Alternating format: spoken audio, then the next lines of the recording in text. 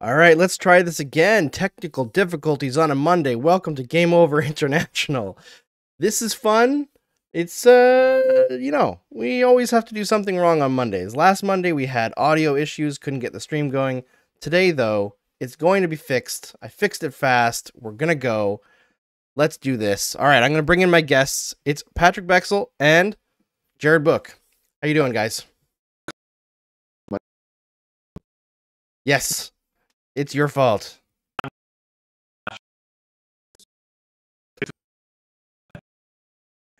That's right. Yeah, we get to actually talk to somebody who isn't Canadian for once. Although we had Eric Ayala on, who's American, after the last Canada USA game in women's hockey, so she got to bring the American perspective of that. So that was kind of fun. But yeah, you're the first non-North American we've had on the show, Patrik.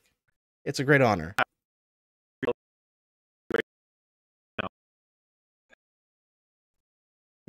Yeah, for sure. I'm sure we'll talk about very serious topics. But I think first we got lots of stuff to talk about. Obviously, both Canadian hockey teams were in action over the last 24 hours. We've got some record-setting numbers for the women's team. We've got 2 medals, one for Canada, and also Max Perot, we should shout out as ranking first in the Big Air qualifiers for snowboard, which, you know, he's on track for his 2nd gold medal of the games, Canada's only gold medal so far. And also the curling. But, okay, somebody's saying Patrik's audio still seems broken. It shouldn't be broken. You want to test things out for us, Patrik? Yeah, I can hear you. It says Patrik sound like robots. Interesting. Okay, so on my end, there's no issue. But what I'll do is, let's see here. I think maybe, is it an issue with Restream? It says, check your encoder settings, keyframe interval 0.69 recommended 2. I don't even know how to do that. It says keyframe intervals 2. I don't know, guys. I don't know how to do that. Yes, I guess they're going to be robots. I will try to switch their audio quickly to a different input here while I'm talking. But other than... No, I don't think so, Patrik. I don't think it's that, because I can hear you fine. So I'm just going to change the input on Zoom and see if that works. And hopefully it's a little bit better. But unfortunate if we continue to have audio issues. We're doing our best. But yeah, so it's Eyes on the Prize reunion here.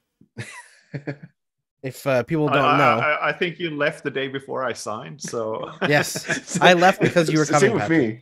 Yeah. I was trying to get away. Yeah, okay, so let's talk about the sports a little bit. We'll start with Canada's men. We'll save the Canada's women's stuff for a little bit because... Okay, I got a message from the mod. Robert says that it works, so switching it up works. Finally, we figured it out. Someone says can't hear them at all. Should be good now. All right.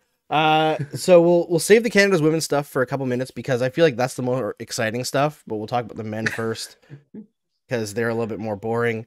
They lost to the U.S. They beat China, which is, you know, to be expected. Well, but it was the miracle on ice, according to the U.S., right? Oh my God, that was so funny.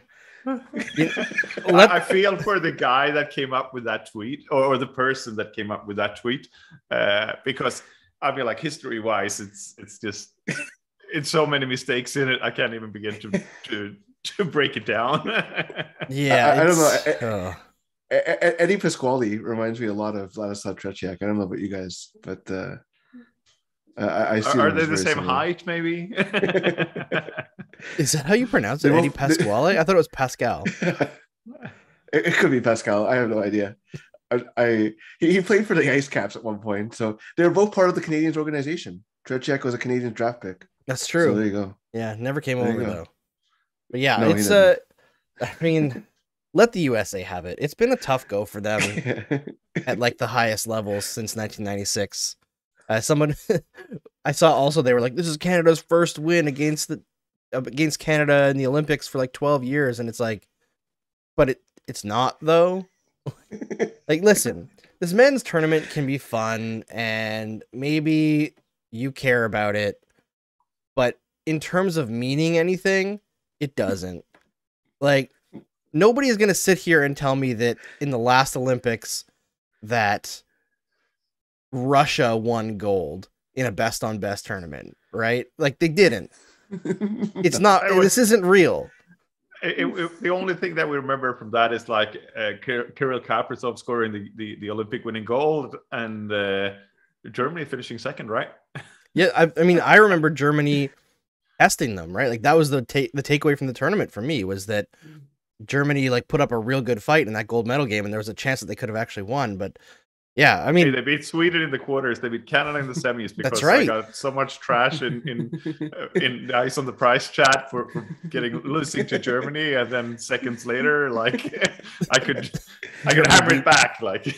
but I mean, Germany was very smart. I said that about Germany in the previews with Scott and Laura as well on Locked On Canadians, that they were really smart last time. They're doing something similar this time. I'm not sure it worked this time, but they took essentially two teams and brought the two best lines from both teams. So they had the chemistry already sorted.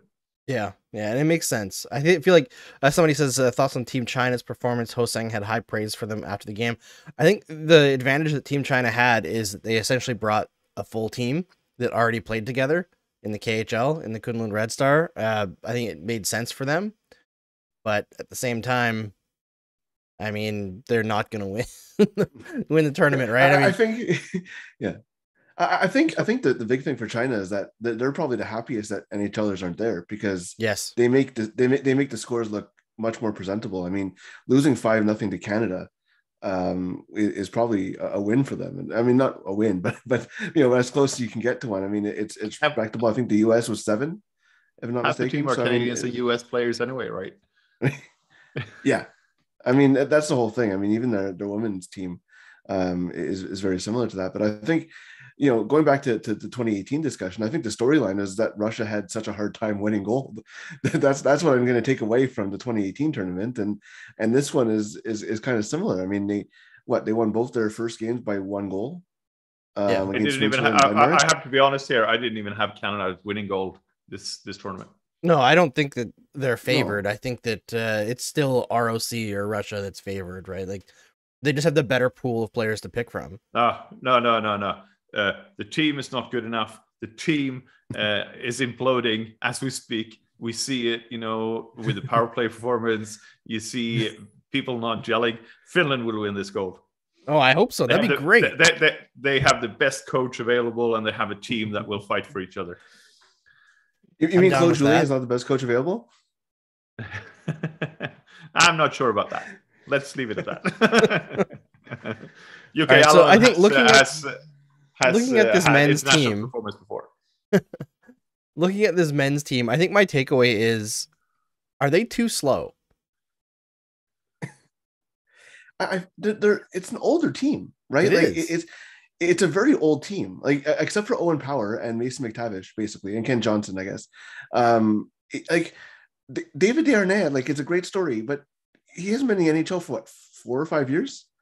Jordan Wheel was a great AHL player last year, but like, it just strikes me as a team like Daniel Winnick. Like, it's just such a weird group of players, and I think it's Hockey Canada. They outsmart themselves very often. Like, they just do this all the time, where it's like, oh, we can't take young players. Like, you're telling me that Caden Gooley wouldn't be like right for this team? Like, I don't know. It doesn't make sense. He's on an NHL contract, so he can't go, right? No, he could. Mason McTavish played in the NHL this year. Yeah, right. You can't be in the American Hockey League, I think. As long as it's your contract is what's the word I'm looking for? Like, going to the next year. It doesn't count anymore, basically. Okay. Yeah. So yeah, I feel like you go through this team, and I don't have ice time in front of me because the Olympics are not tracked nearly as nicely as I would like in a centralized location that's easily accessed. But Kent Johnson is the point leader, Eric O'Dell right behind. But I'm just wondering, like, is Mason McTavish getting enough ice time? I know he was on the first line last game, but I look at the way that the United States is handling this whole situation, and they seem to be leaning heavily on the youth movement, and Canada's not. And aside from being less entertaining this way, like, I like the idea of bringing some veterans along.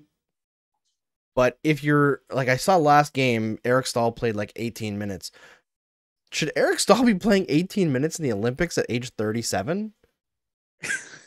I think, No. like when you look at it, obviously you have to look at who's available first and foremost. And there's not players in their prime that are in Europe for either team.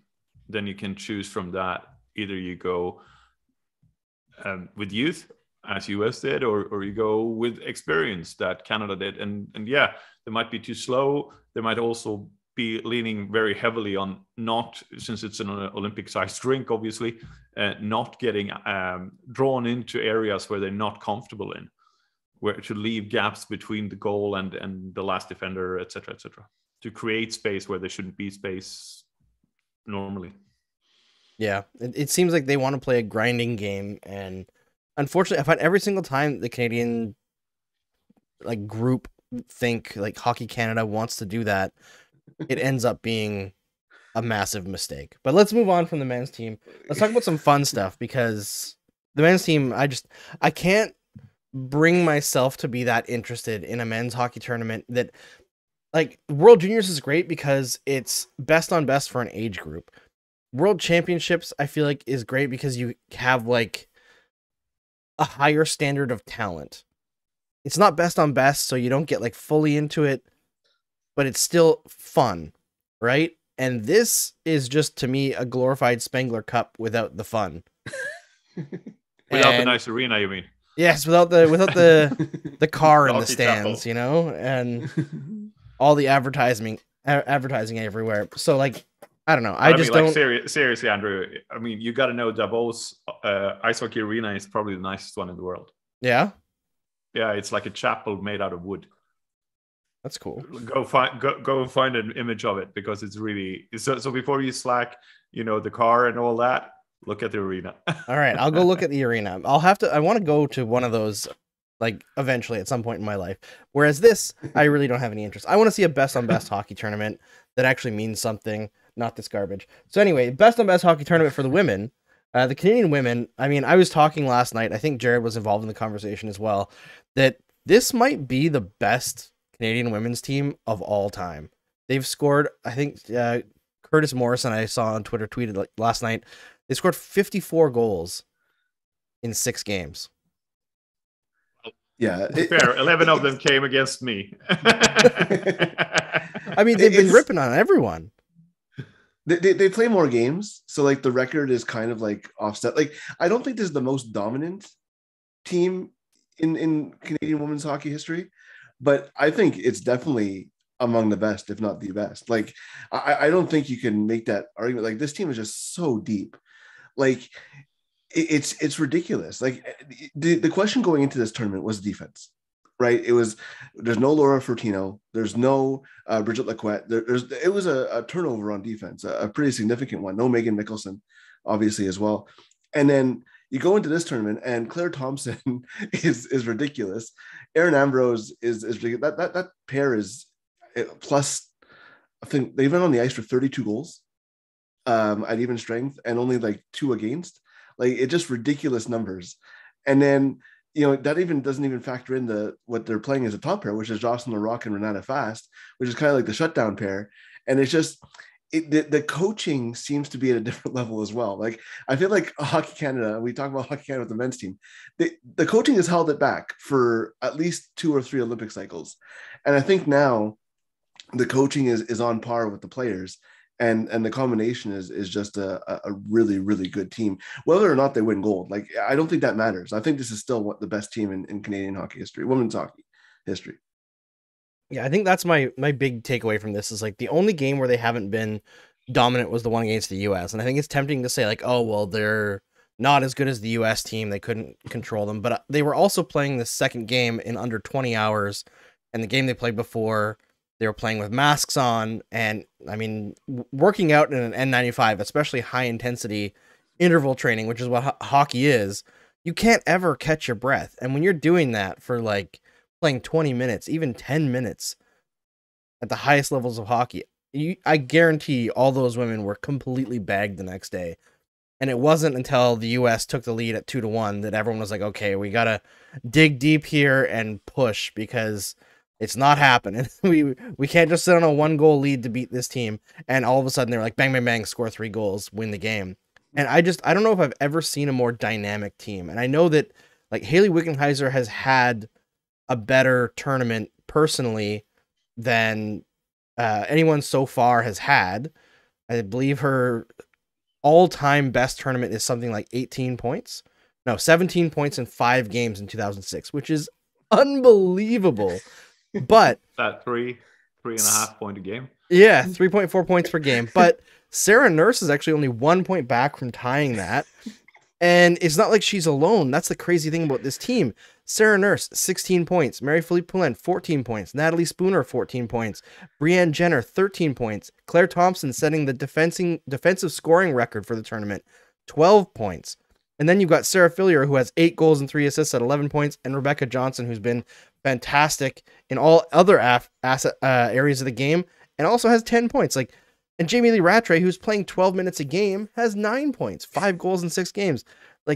I don't think I've ever seen a team, and I know they're not playing like the U.S. every night. I've never seen a team for Team Canada score at will so easily. And that's what excites me about this team, is it seems like after watching like the 2018 Olympics, the Canadian team dominated the puck, but it seemed like there was at times struggles to get things done, right? And this year it seems like they just have that magic. And I'm really excited for the future of women's hockey in Canada because it seems like the skill level is just out of this world. Yeah, well, I think a big factor and the reason why the gap seems so wide between Canada, even the US and the other countries, is that for the last 24 months, all these women were working on is strength, conditioning, and skill. That's all you can get on the ice for. And even when you could get on the ice, it's like one person at a time and things like that. So I think that what's happening is that they just had so much time to work on skill and their conditioning. And Canada and the US were always like the fittest teams anyway, right? Because they've been, I mean, Hockey Canada cut Anne Renee Desbiens because she failed the BUP test. Like they've been focusing on fitness for years now. But the difference is now is that they take basically the best and fittest athletes that they had in the pool and they said, here, work out for 24 months. And so everyone's just stronger and better and more explosive. And you can really see that happening. And then the coaching is a big part of this as well, because they don't feel like they're going to be benched. You know, like in 2018, the gold medal game, they played like 3 defenders in an overtime game that went 20 minutes in overtime. Laura Fertino played like 40 minutes. Bridget Lacquette got 1 shift at the end of overtime because there was a power play. And that was her first shift since the second period. Like just ridiculous coaching decisions that have no business in trying to win. Like it's just ridiculous coaching. Like Jamie Lee Rattray, Erin Ambrose were cut from that team, right? Like imagine this Team Canada without those 2 players. And it's just, I think that they overthink it. And this time they're just saying, listen, Sarah Fillier is our number 2 center. Great. She'll be our number 2 center and just going for it. And it's just a great result. And they're just playing so well. Like everyone has chemistry. And I think that that's a major thing too. Like they've been playing the same lines since basically 2 years, last time they basically since the lead up to the World Championships, it's been Poulin, Jenner, it's been Fillier, Spooner, Daoust, when Daoust's not there, and then Turnbull and Clark on the third line, and a combination on the fourth. Like it's just been, everything has been basically playing together since for the last year, and I think that that's a big difference. Yeah, it sure seems that way. Also of note, Brianne Jenner has tied the all-time single tournament goal record for the Olympics with Megan Augusta, although in 1 more game. So interesting to see if she can break that in the gold medal game, because obviously the women are heading to the gold medal. But perhaps a bigger story to me is that if Marie-Philippe Poulin has some gold medal magic up her sleeve for the final game, if she nets a hat trick, she ties Hayley Wickenheiser all time in goals. Yeah. It will keep you going for another 4 years if you don't. I think she'll play again in 4 years.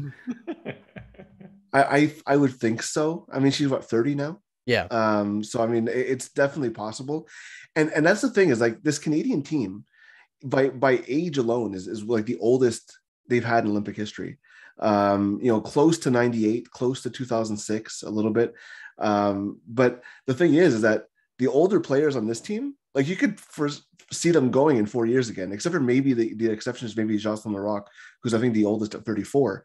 But Poulin is 30. She can play in 4 years. Jenner is 29, I think. So Daoust is about the same age as well. So I mean, there's no like real 40-year-old on this Canadian team. And I think that's a sign of obviously where women's hockey is that the younger generation is coming up and stronger. But I mean, most of this Canadian team will be playing again in 4 years. And I think that's an interesting storyline. But yeah, Poulin is, I said this the first time I think we were on, and I tweeted about this as well, but she has the knack of like not doing anything outrageous. And you look and she's top five in scoring. And then she finally gets the puck on her stick and she scores 2 goals like she did against Switzerland. And it's just like, that's what she can do. And the fact that she doesn't have to do that every night on this Canadian team is kind of a testament to the team itself, but also like she just makes everything go, right? Like if she wasn't there, would Sarah Fillier had 8 goals? I don't think so, right? Because if you're trying to shut down Canada, you're not trying to shut down Sarah Fillier and letting, we'll just let Poulin do her thing. No, you're trying to shut her down. She's still scoring, and then she's able to open things up for other players. And I think it's part of the dynamic of this team, and also a testament to how good she is. Like she kills penalties, she plays on the power play, she plays even strength. She's one of the best two-way players in the game, even though we don't necessarily think of her that way. So but I think it's possible she can tie Hayley Wickenheiser in the gold medal game. But if she doesn't, I think she'll be back in 4 years. I hope so. She's taking that. I'm not ready for eventually. I'm not ready for a women's hockey world without Marie-Philippe Poulin. Like I'm not ready for it. I know that she's on the other side of 30, but I'm not ready for a women's hockey world without Marie-Philippe Poulin.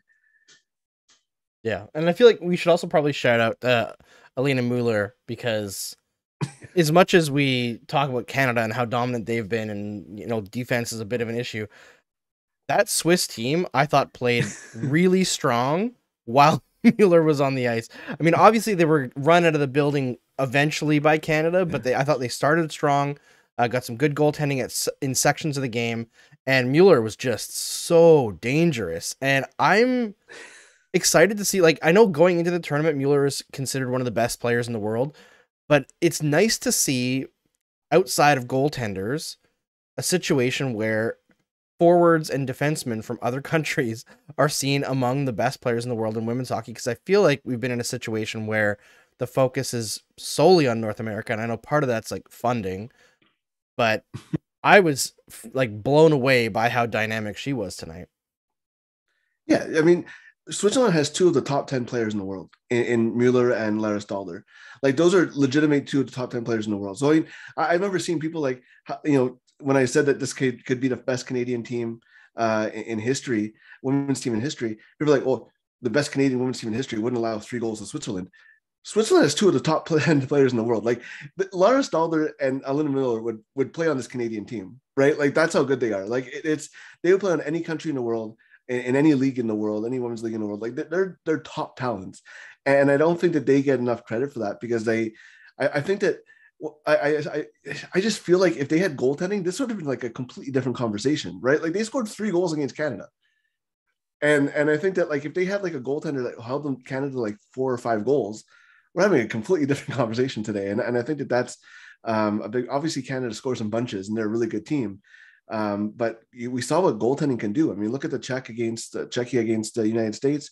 Limiting them to 1-1 after 40 minutes, it's goaltending can do things, and I'm we're about an hour and a half away from Finland USA, and I'm very curious to see what that one's going to be like. But Switzerland is really talented, and Finland has some talented players as well, and I think that the issue with most of these countries right now is the depth, but the skill is there, and that's the exciting part for women's hockey. See that in somewhere. I mean, you mentioned depth, and that's obviously where it is, because you see in a sport like curling, where you can put a program on for the Olympics.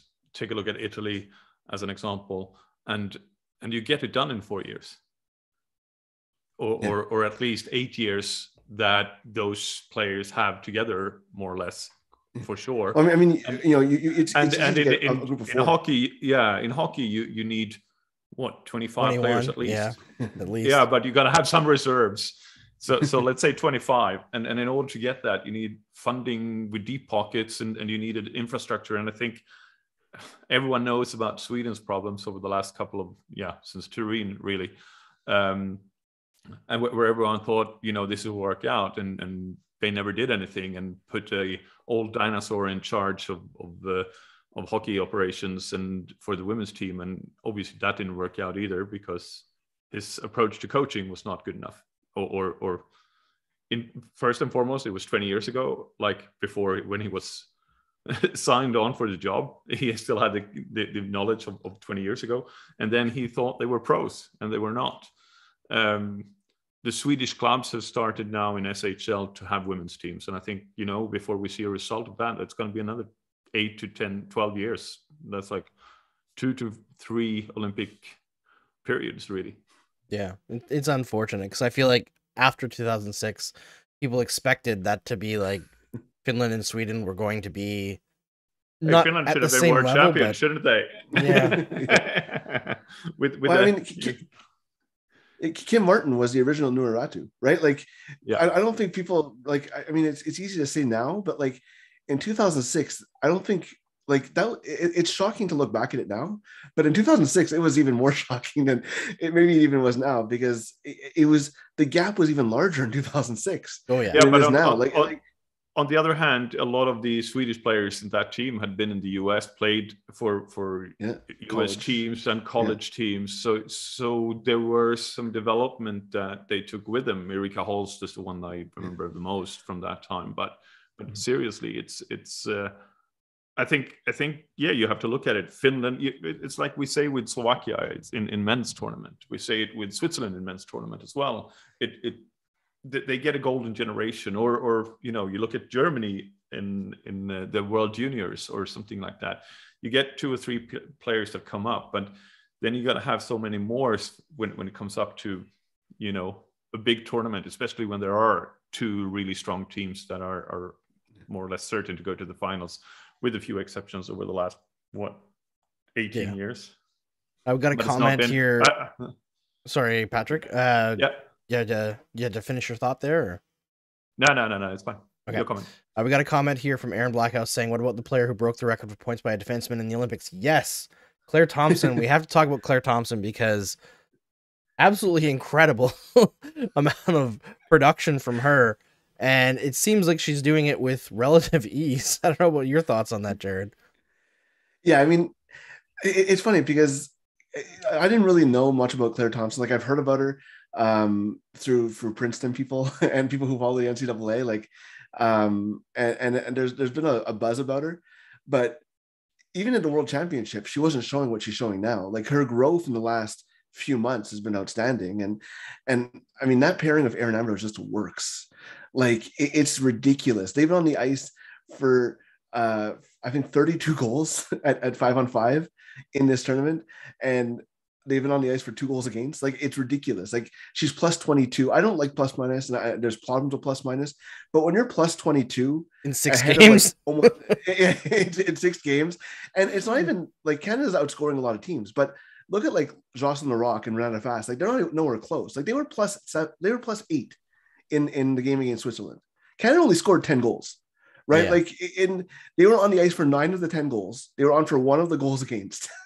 But like, if you're on for 9 of the 10 goals as a defensive pair, Like that's a testament to your ability. Like it's not a fluke at that point. It's not like you just happen to be on the ice when a goal goes in. So I think that, Erin Ambrose for me was always like, I thought she was always the best offensive defender in Canada.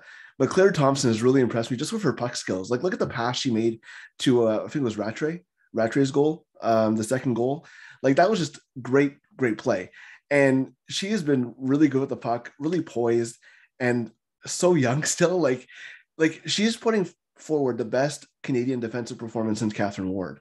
And Catherine Ward is probably the best Canadian defender of all time. And I think that, I said this on Twitter to have it like during the game. This is probably going to be looked back on as Sarah Fillier's breakout, but Claire Thompson is probably even more important as a breakout performance for this Canadian team than Fillier is, because Canada's never had a problem developing forwards, but defense has been a struggle.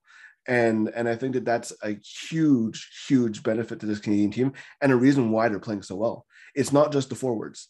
How many times you talk about hockey where the offense comes from defense, and that's what she and Erin Ambrose are providing. Jocelyn Rock and Renata Fast are closing it down on the other end, and it's a great combination. And yeah, Claire Thompson's been great, and we don't talk about her very much, but I think that's going to change after these Olympics. Absolutely. Yeah, and speaking of like unprecedented levels of production, because I feel like Claire Thompson's a young player. This is like surprising, but it can happen, right? Where a young player breaks out, but a player who is like in their prime years, who has never really done anything close to this. Let's circle back to like the beginning of what we were talking about in this segment, which is Sarah Nurse. Her production has been fine in like the CWHL. She had a point per game season for the Toronto Furies. She had 8 points in 7 games in World Championship back in 2018-19. But in terms of this level of offensive performance, we're seeing a totally different Sarah Nurse. Numbers that haven't occurred for her since her last year in the NCAA. Yeah, it's a great story, and she was like, bottom 6 forwards leading up to this tournament. Like, she was in that conversation with like the Jill Sauni's, Laura Stacey's, Emma Malte, like that. She was, during Worlds, I think she played on the 4th line a little bit as well. And, they kind of made that switch. They switched her and Emily Clark on that top line. And it really brought a different dynamic. And she's one of the players who can score with a shot from anywhere. Mm-hmm. And she's really showing that. And, she had a couple of, bar down shots early on in the tournament, but people are going to say, oh, it's easy to play with Marie-Philippe Poulin and Brianne Jenner.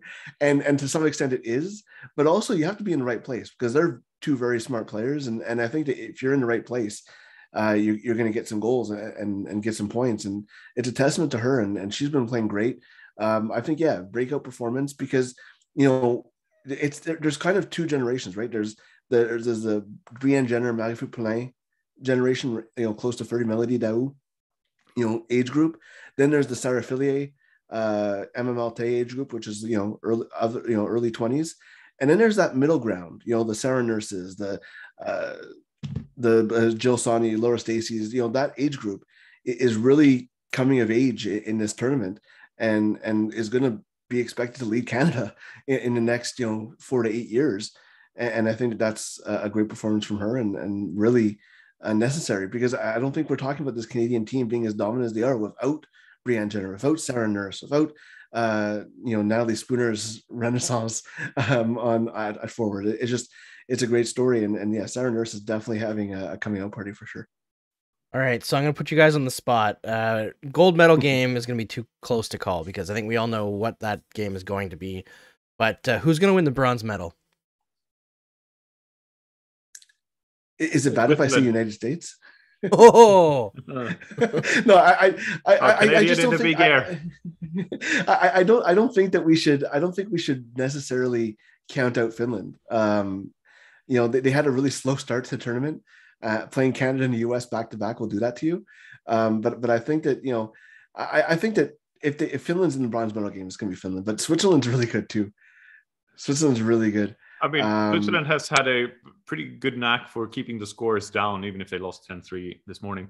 But so if they can close out Finland, keeping them on the outside, I don't see how they can get that goal in and carry the game in the way they want. It wouldn't surprise me. I go with the upset. Switzerland already beat Finland, didn't they? Didn't they beat Finland in the round robin? Did they? So I mean, yeah, I don't remember. Yeah, they did. Yeah, they did. So I think it's Switzerland's really good. I'll go Switzerland. I'm okay with that. But also, I think USA Finland is going to be pretty close. Unless USA I think it's going to be a really good game. Unfortunately, I'm going to be sleeping during it because that's the way it goes. All right. So before we close things out, I wanted to mention Canada won a couple more medals overnight. Stephen Dubois won. They didn't win one in aerials. Now she finished 6th, I think, or she just got in at 6th. Yeah, that makes sense. Stephen Dubois won his 2nd medal of the tournament in the men's short track 500 meter.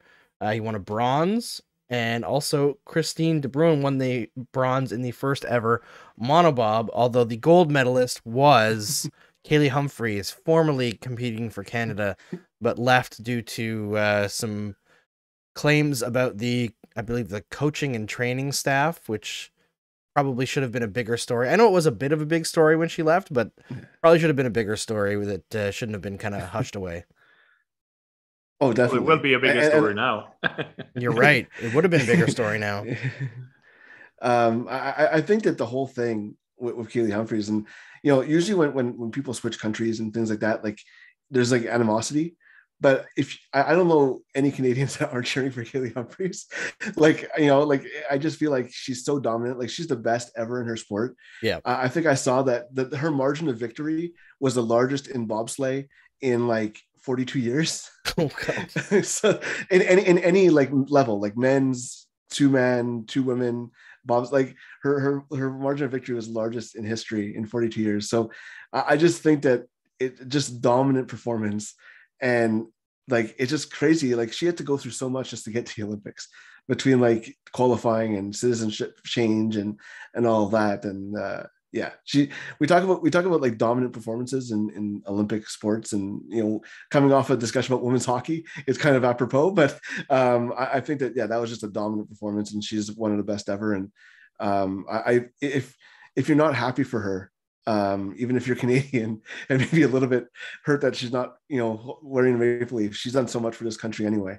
Won the country a lot of gold medals. So, but yeah, definitely, like, I don't think the circumstances have been talked about to your point. It really, maybe now it'll be discussed a little bit more and why she left after she wins gold. But yeah, definitely a dominating performance for her. Yeah. And congrats to her. And also the curlers are in action. Canada's curlers are both in situations where they cannot lose anymore.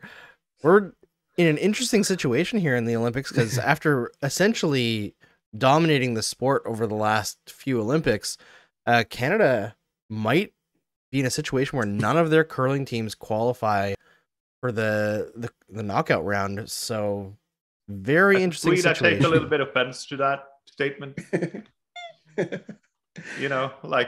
Dominating the last couple of Olympics. Hey, they won a lot of gold, man. No.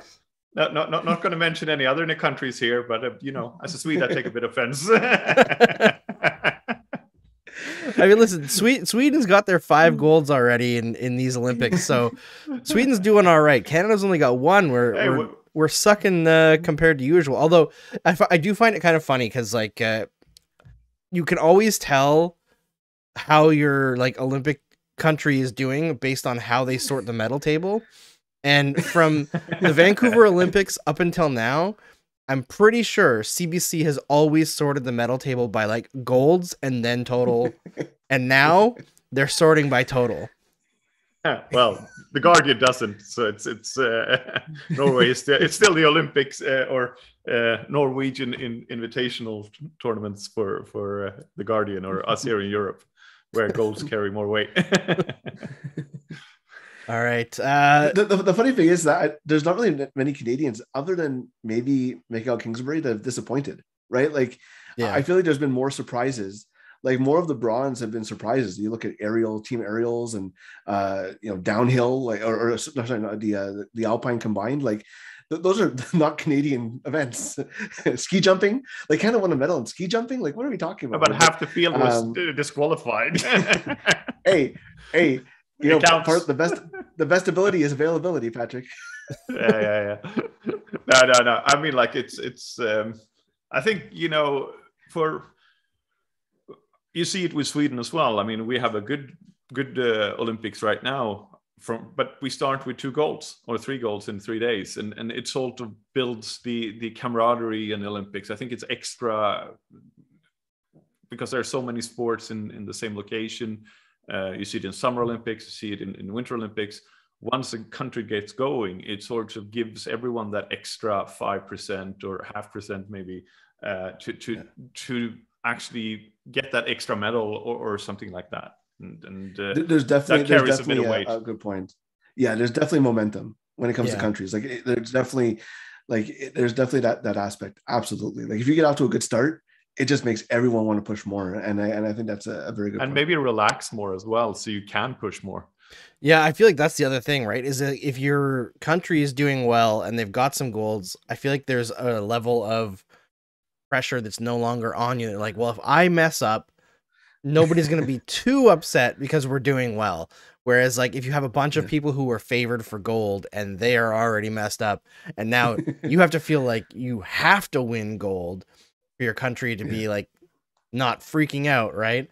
It's a weird situation. The Olympics, it's like it's great, and also we get this like nationalistic tendency that puts a lot of pressure on athletes that don't necessarily make the money to earn that pressure. Do you know what I mean? But it's still maybe. fun. Some of these athletes are only out there every 4 years in the public domain.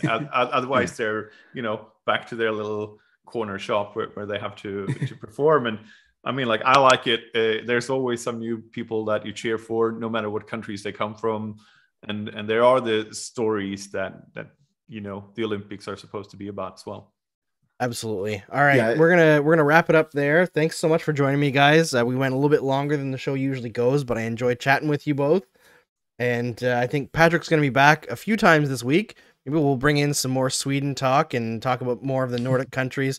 Although I don't know how much I'm gonna allow the cross country skiing talk because it's the worst event in the Olympics. I'm sorry. Hey, terrible. At least we're gonna have I think we have a Canadian-Sweden matchup to come about in men's hockey. Perfect. That'll be perfect. We'll talk about that.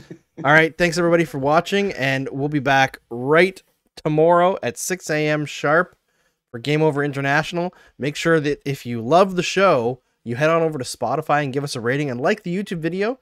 And download the SDPN app so you can get amazing content from everyone in the company and also buy some amazing merch like this beautiful Game Over mug or this SDPN Pride t-shirt.